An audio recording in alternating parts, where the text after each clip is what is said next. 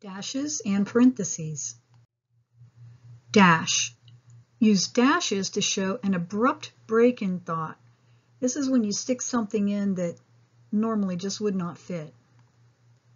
He went to, wait for it, the jewelry store. In Microsoft Word, click on the Insert tab, then on the Symbol tab. Look for the EM dash. There is also an auto format as you type setting that can be configured to turn two hyphens into a dash.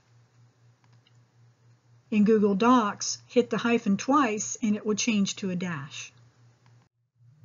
Parentheses. One is called a parenthesis. Two are called parentheses.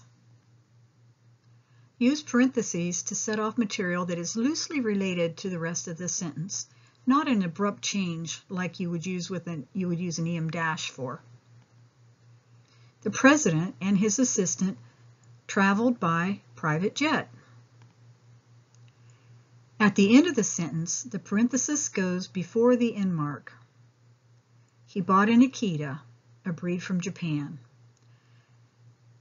There should be a space before the parenthesis, but before punctuation there isn't. You'll see there is a space in the middle of a sentence also.